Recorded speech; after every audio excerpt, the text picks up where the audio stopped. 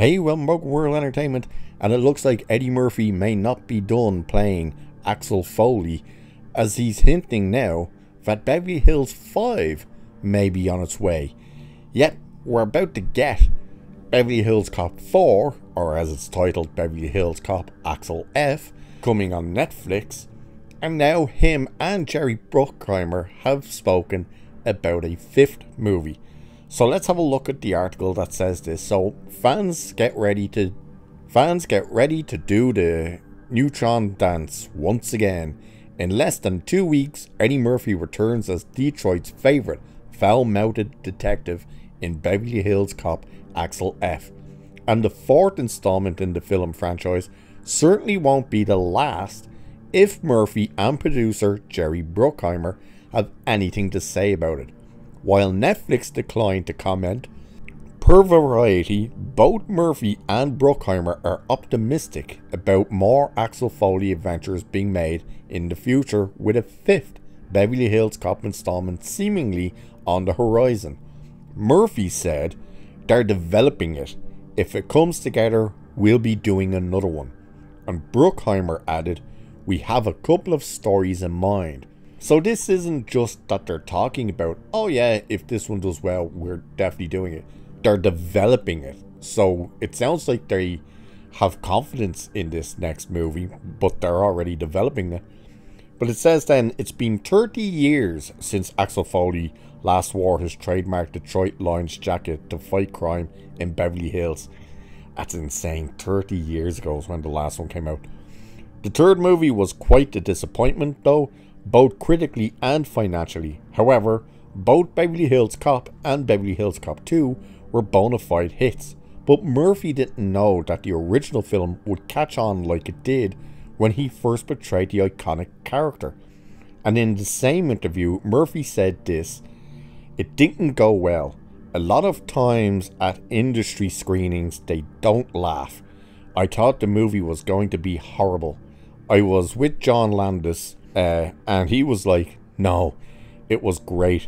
I thought they hated it.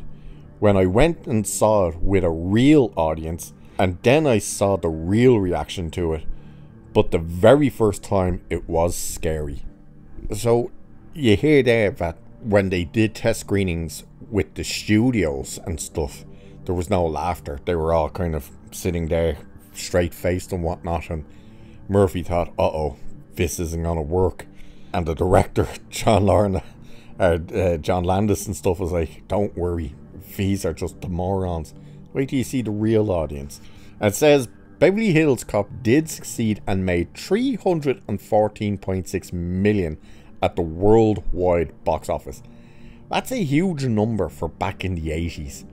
You know, that's quite a substantial number there. It says, and now 40 years after the seminal film first premiered, Murphy is returning with co-stars Judge Reinhold, John Astin and Paul Reiser, plus the sequel is even bound to have a little lemon twist as Serge will be back. And according to the film's director Mark Malloy, Murphy is still brilliant at improvising. So it sounds like there's going to be quite a bit of ad-lib to this, which is good as well. But it definitely sounds like they got high hopes for this movie. It sounds like they've a lot of confidence in it if they're saying, hey look, we're already developing a fifth movie, you know. And the people wonder, like, why did it take Eddie Murphy so long to do a new one? It's because he hated the third movie. And it's not just that he hated it and was like, that's it, I'm done forever with the character. His whole motive was, there's no way we can do one as bad as the third one ever again. If the script's not right, I'm not doing it. And they constantly were handing him scripts and he was looking at them and was just constantly saying, this isn't good enough. No way. This is in line with the third movie. I'm not doing it. And then of course they did try the ill-fated TV series where they were going to follow his son. I think he cameoed in the pilot episode. And the pilot got rejected outright. The studios were like, no. So the plug was pulled on that one. And it's interesting that in the show, it was going to be his son that it follows. And in this new movie, it's a daughter he has. I don't know whether he has a son or not. but we know he has a daughter in this one. But it sounds like we could possibly be getting even more Beverly Hills Cop movies. I'm still interested to know how Netflix is the one doing it and making it and stuff when they were Paramount movies. I have not seen anything anywhere explaining that. Unless they bought the rights to it, I don't know. But Beverly Hills Cop Axel F out in a couple of weeks. And if it does really well, I'm sure it'll probably do quite well, especially on the first week of it being out. We may possibly be getting Beverly Hills Cop 5. We'll have to wait and see. So with that, I'll leave it there for this one.